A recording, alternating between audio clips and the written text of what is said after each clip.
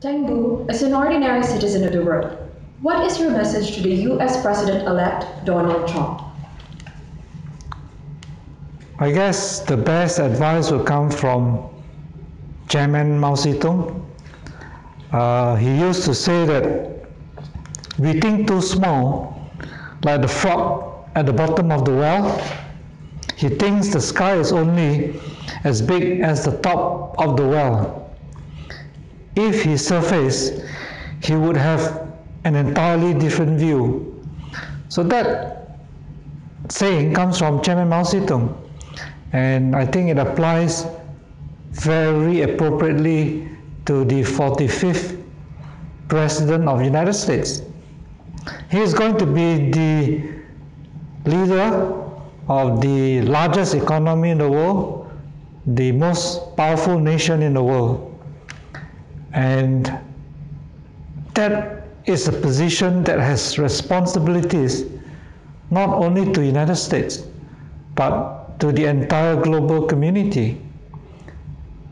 So one of my messages would be, as he makes America great again, he shouldn't make the rest of the world weak.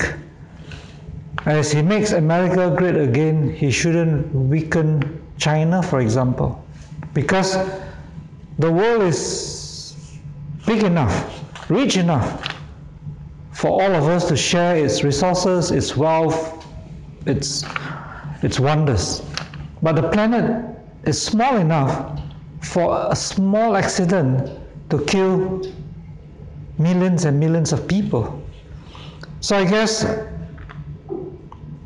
with 2017 coming, and with a lot of uncertainties that seem to be generating from the 45th president, one key consideration would be for him to bear in mind that whatever policy he chooses to implement, at the top of his mind, he must always remember the consequences, not just for America, but for the rest of the world.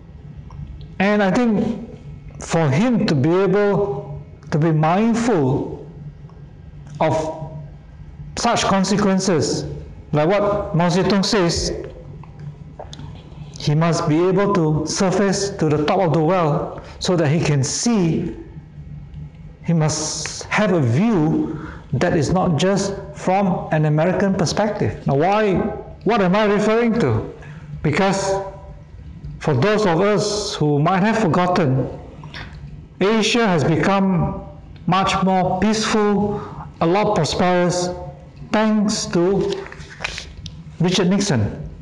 And I'm standing in front of a table tennis table, a ping pong table, and Richard Nixon is famous for the implementing or launching ping pong diplomacy, whereby America and China decided to establish peaceful relationship. And this is 40, 50 years later on, we should not reverse the achievements that have been made, that took a lot of effort to achieve. And it is so easy to unwind if we are not careful of the consequences of whatever the policy. Hey, after all, it is the largest economy in the world, it is the most powerful nation in the world, and you are going to be the 45th president.